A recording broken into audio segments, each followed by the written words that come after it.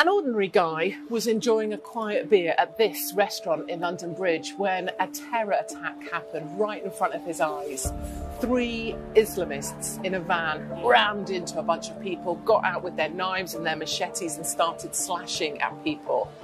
Now, we're told by our cowardly government, run, hide, tell. But Roy was having none of that.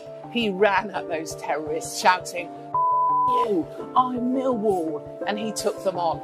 He received 8 slash wounds to his head, his neck, his arms. 8 others were killed during that terrorist attack and 40 more injured. Probably many more would have been had it not been for Roy.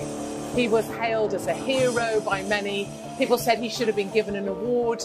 He was called the Lion of London Bridge by the mainstream media. I even rang his mates and tried to put money behind the bar at his locals so they could have a party. But what do you suppose bonkers Britain did to the Lion of London Bridge? Did we give him a medal? Did we give him an award? Did we treat him like a victim? Did we use him as an example of having courage in the face of adversity? Did we, hell?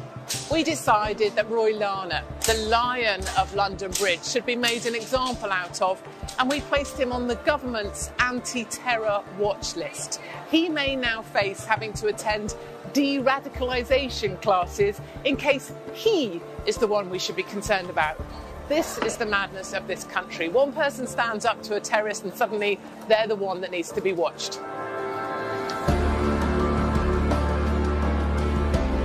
And this is the madness of Britain, so terrified of talking about the actual problem of Islamists and terror on our streets. We seek to blame the very person that stood up to them and tried to fight back. Bonkers Britain, mad as a box of frogs.